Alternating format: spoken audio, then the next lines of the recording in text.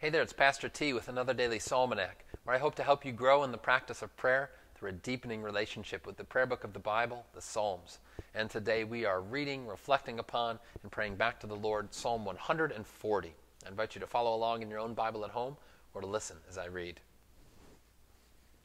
Deliver me, O Lord, from evil men. Preserve me from violent men, who plan evil things in their heart and stir up wars continually. They make their tongue sharp as a serpent's, and under their lips is the venom of asps. Guard me, O Lord, from the hands of the wicked. Preserve me from violent men who have planned to trip up my feet. The arrogant have hidden a trap for me, and with cords they have spread a net.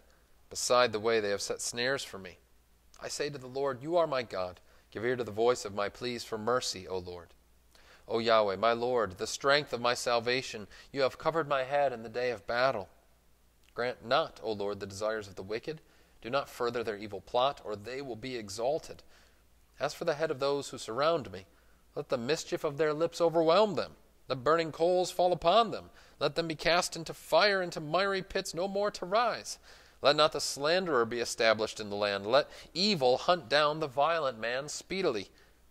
I know that the Lord will maintain the cause of the afflicted, and will execute justice for the needy. Surely the righteous shall give thanks to your name. The upright shall dwell in your presence.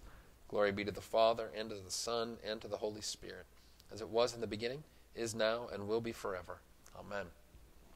We've had occasion throughout these Psalmanacs to mention Dietrich Bonhoeffer's comment that the Psalms might be understood and organized according to the petitions of the Lord's Prayer. So there's traditionally 7 petitions in the Lord's Prayer, starting with, Hallowed be thy name, thy kingdom come, etc. In that respect, Psalm 140 is very much a 7th petition kind of prayer. Deliver us from evil.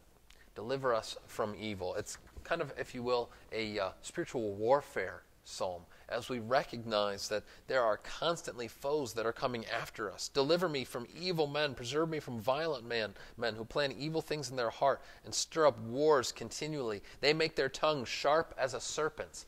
To me, that's an indication that we're not just talking about mere opposition from men. We're talking about a battle that is taking place in the spiritual realms, as they have their tongue sharp as a serpent's, reminiscent of the serpent who overwhelmed Adam and Eve in the garden. So he continues to seek out the people of God, and the devil and his angels are trying to undermine us, trying to take away our faith, to cause us to stumble, to separate us from our Savior.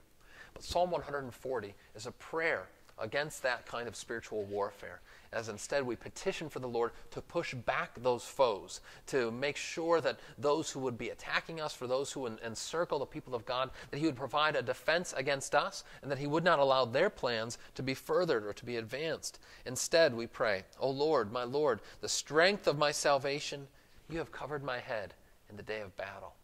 What encouragement, what comfort to know that as we go out and we are fighting this invisible battle, as there are foes around us that we can't even see, that we know that the Lord has covered our head.